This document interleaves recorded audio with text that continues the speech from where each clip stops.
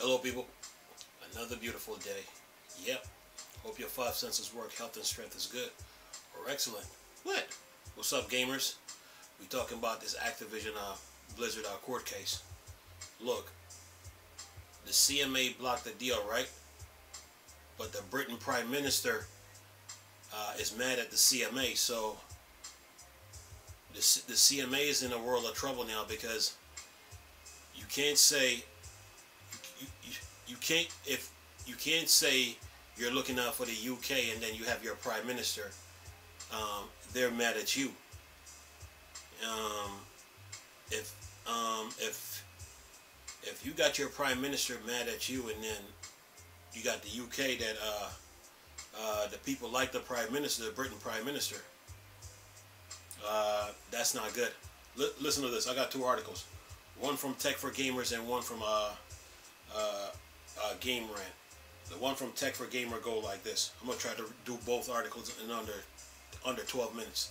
It says here, analysts believe Microsoft has 15% chance to successfully appeal against the CMA. Says here, Microsoft acquisition of Activision Blizzard for $68.7 billion has been a lengthy struggle, with approval from a few still pending. Previously, the UK CMA dismissed Microsoft acquisition of Activision, leading to its darkest days in Britain. The CMA's decision was based on their perception that the deal would have a detrimental impact on the cloud gaming market.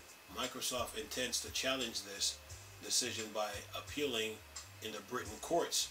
However, analysts suggest that Microsoft's chances of successfully appealing the CMA's decision are slim. Why it matters. The CMA is one of the major hurdles for Microsoft in completing the Activision Blizzard deal, and the gaming giant is not looking to accept the CMA's decision easily. Says here, while the approval of the deal by the EU could support their appeal, analysts at Raymond James said that they believe Microsoft has a 10 to 15% chance of a successful deal. This is backed by the fact that there is a solid historical record of the CMA winning against appeals. Says the CMA dismiss of Microsoft deal has also led UK politicians to express disappointment in the decision, including the Prime Minister. Microsoft is now being backed by Nvidia and several other cloud providers like Boosteroid. It would not be feasible for Microsoft to abandon the UK market completely, but the company may attempt to find a workaround in the case the CMA's decision on Activision does not change. Says here, with the FTC already against the merger and suing Microsoft for this deal, the acquisition of Activision Blizzard seems difficult at this point. The CMA may also have blocked the deal for 10 years. However, Microsoft recently earned approval from the European Commission and China, giving some hope for the future. And it says here, despite recent positive outcomes, the CMA decision is necessary for the deal approval. Otherwise, it may have failed through. If the Activision deal fails through, Microsoft may look for other mergers in the gaming industry. Well, like I told you, this is going to the higher courts overseas. So yeah, this deal is not over. Let me get the next article out of the way here. This from Game Rant. Says here, Microsoft now free to close Activision Blizzard acquisitions with caveats. Microsoft is now free to close the Activision Blizzard acquisition, albeit with some major caveats that are likely to prevent it from doing so.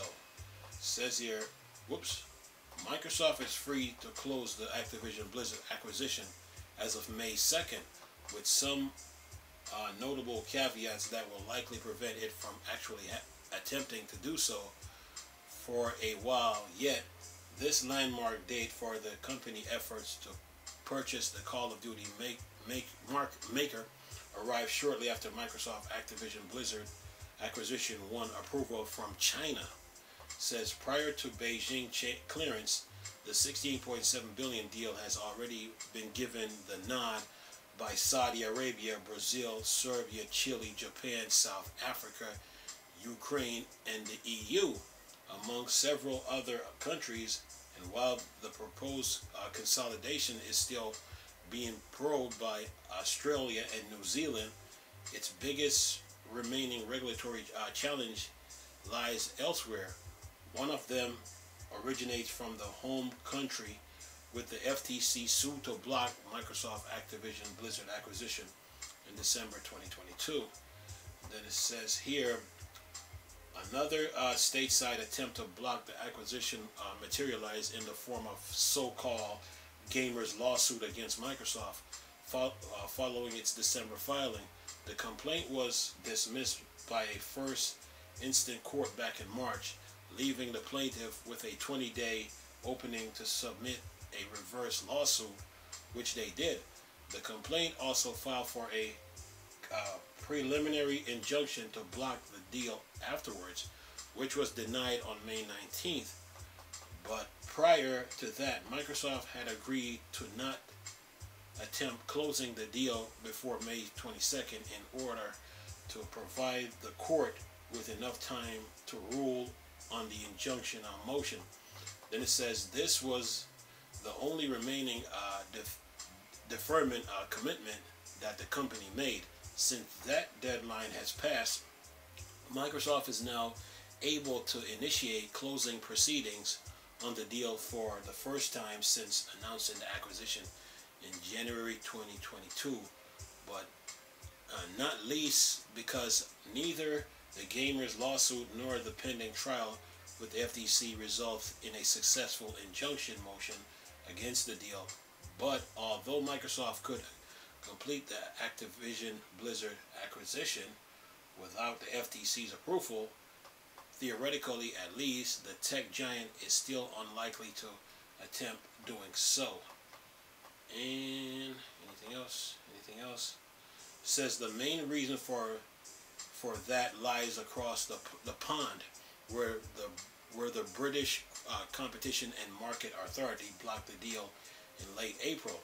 According to the CMA preliminary findings, buying Activision Blizzard would potentially give Microsoft Xbox division too much power in the fledgling cloud gaming space.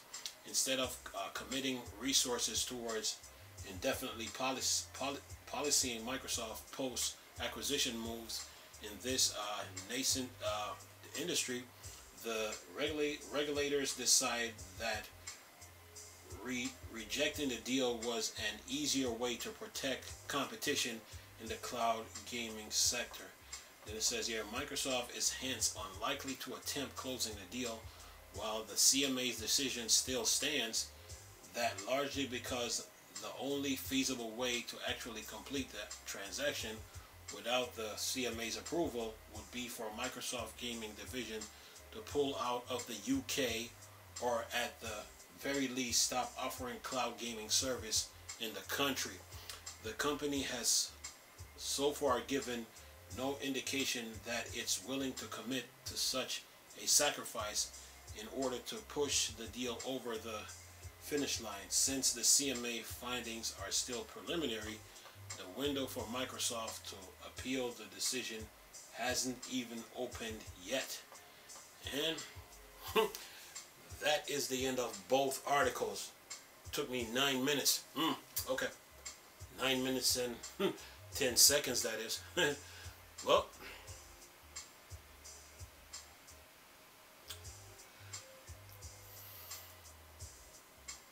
so based on these two articles that I just read, Microsoft has power in this, and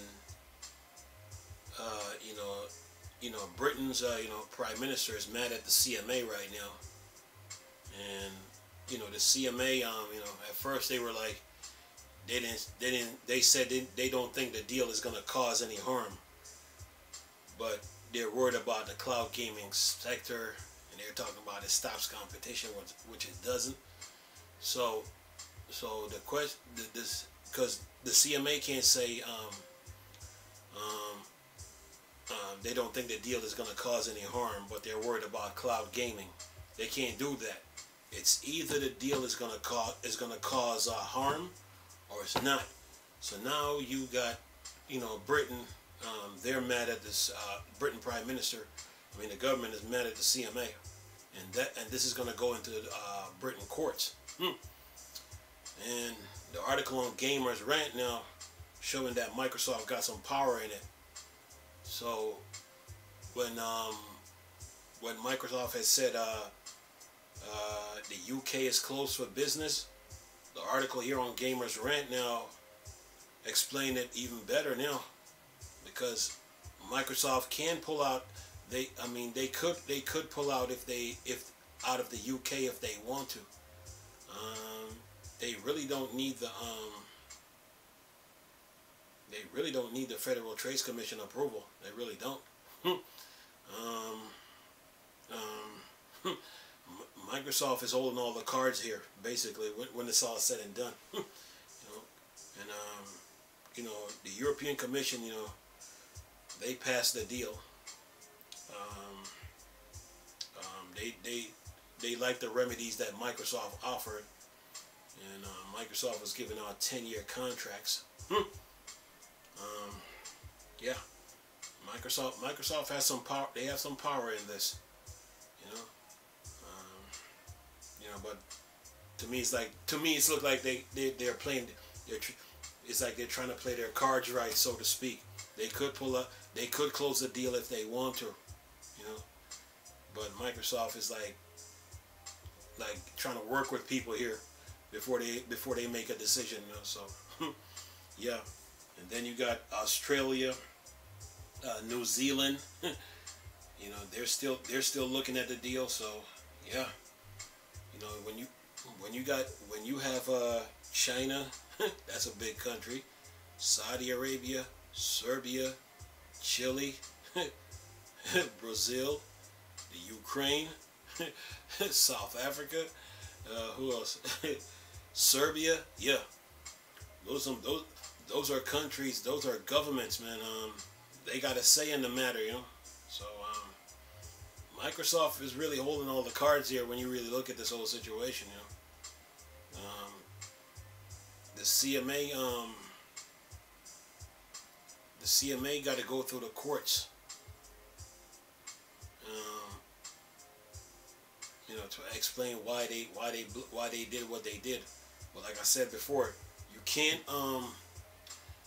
say, well, we don't think the deal is going to cause any harm, but then you turn around and say, oh, we're more concerned about cloud gaming. Cloud gaming is a part of the game industry. So they got some, like I told you guys before, they got some explanation to do. So yeah, the FTC on the other hand now, they got to go through litigations, and they tried to remove Nintendo, but they can't do that because Nintendo has a Call of Duty fan base. So they got some explanation to do too. So like Phil Spencer said, the deal deserves some pushback a little, but really Microsoft is holding all the cards here. If they pull out of the UK, man, it will be damaging. It will be damaging for the UK. It would be a damage, but I don't think Microsoft is like, do we really need to do this, or do we want to lose do we want to leave the UK out of this situation, or should we just wait and see what happens and then go on from there? So they're holding all the cards right based on these two articles that I just read. Microsoft is holding all the cards right now. They're holding all the cards, and they're just trying to be fair. They're trying to be fair and honest here. So yeah, yeah. This is just the CMA in the UK now, and then to take into account that the CMA and the FTC, to take into account that they were communicating, and they were using the waivers as an excuse, to say that they weren't. Yeah, they got some explanation to do, but right now Microsoft has power here. You know, make no mistake about it. You know, at first, based on all the articles that I read, it looked like it looked like they didn't have any. It looked like they were losing power, but they really got up. They're really holding all the cards here. You know, they really are. So the CMA and the FTC, like I told you guys, this is gonna go through the courts. This is gonna go through the courts in the overseas in the United Nations. You know, this is gonna go to the courts and then overseas, but then the FTC got to go to the Supreme Court. So this is going to be a nice little battle, man. You know, when you have countries that are governments behind this, man. I mean, look, this is not like the Nvidia arms deal. It's not. It's a total different situation. The Nvidia arms deal didn't have this much support. Didn't have this much support, meaning that they didn't have a lot of countries like how the Activision Blizzard deal is. But when you have, okay, you got 98% of the shareholders in this. That's one. That's huge. 98% out of 100. if it was like say 40% of the shareholders, the deal wouldn't look good, right? You got 98%. Then you got all the employees supporting this. Then you have the public. And then at first when this thing started, you just had Serbia, Chile, Saudi Arabia, and Brazil. Those were the main four. But after that, now you got Serbia, Chile, Saudi Arabia, Brazil, you got the Ukraine, you got Japan, you got South Africa, and now you have China. That is huge. Those are countries, those are governments, and they have a say in the matter. So this ain't no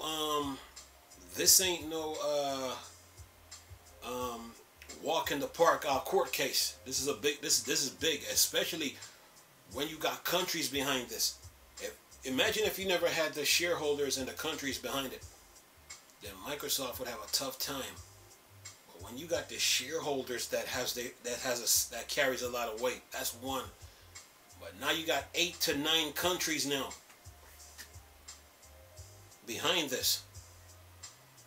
Makes a whole lot of difference, man. So this is gonna be, like I told you guys before, this is gonna be a fight for this case, man.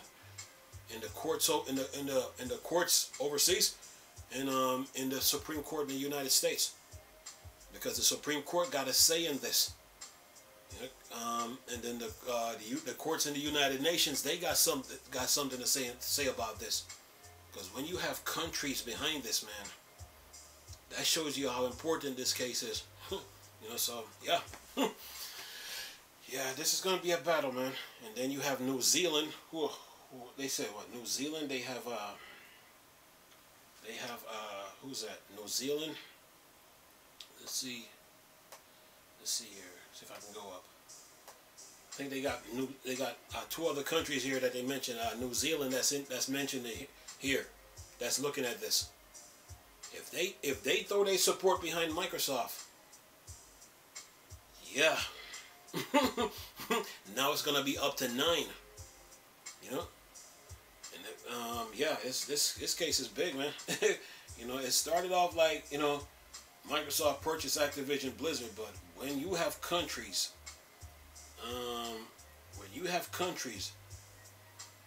oh, you got Australia and New Zealand. Australia and New Zealand that's probing this case. That means they're looking into it. If they throw their support behind behind Microsoft, yeah, you're gonna have a hard time in the courts. You're gonna have a hard time in the courts. Explaining why you blocked the deal. Okay, because you cannot say, well, we don't think the deal is gonna cause any harm, but we're more concerned about cloud gaming. cloud gaming is the video game industry, you know. So you just cannot say, well, you know, you just cannot say, well, we don't think the deal is going to cause any harm, but we're worried about cloud gaming. Doesn't work. It's either the deal is going to cause harm or it's not. You know. And over here in the United States now, the FTC now, they got some explanation to do. You know, they already got some strikes against them already. Okay. Because at first you tried to remove Nintendo. First you filed your case late. That's one strike against you. Then you tried to remove Nintendo from the picture. And then you try to make this case about Microsoft and talking about Call of Duty can't run on the Switch. But if you do your research, Call of Duty was on the 3DS. Right? So now you want Nintendo to testify, huh? So basically you filed a case. You filed a case. You didn't have one. So you're using Nintendo to build your case. Yeah, this is gonna be a fight, man, for this Activision Blizzard deal. So Microsoft got support, like I said before. It would be if they didn't have all this support behind them, they would have a tough time, man. But since you got support, especially with the shareholders and the employees and the public, and now you got countries that carry weight behind all that. Oh yeah. You're gonna and they have lawyers and they have attorneys. Yeah, you gonna have a tough time in that courtroom trying to fight this case, man. So yeah, I'm gonna keep you guys posted on this, whatever is going on with this Activision Blizzard deal. But yeah, this is pretty big, man. You know, I mean, what if Tencent would have bought Activision Blizzard? Then what? What if Amazon would have bought Activision Blizzard? What if Google would have done it? Would the FTC and the CMA come at Google and Amazon? I mean, come at Google and Amazon and Tencent like how they're doing Microsoft right now? Or what if Sony would have bought Activision Blizzard? Would the FTC and the CMA do the same thing? Come at Sony since they're the one that's doing all the crime? Like how they did Microsoft? I don't think so. Anyway, I'm going to leave this video for y'all to enjoy. Nice talking to you people again. Chris, still a Star Wars and Star Trek thing. Or Dark Side. Peace.